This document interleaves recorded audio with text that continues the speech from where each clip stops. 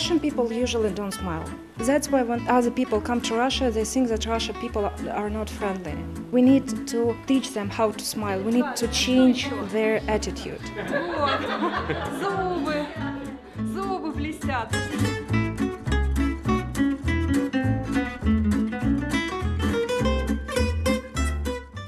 I got stopped by a policeman and I was quite angry about it, and he asked me to show my ID.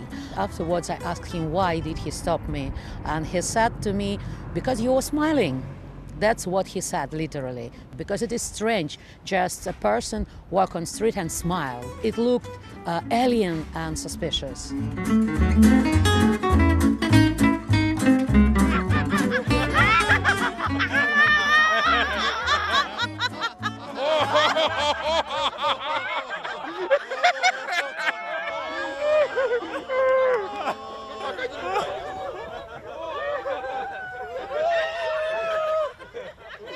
It gives me joy, energy of that everything is possible, and I can do everything.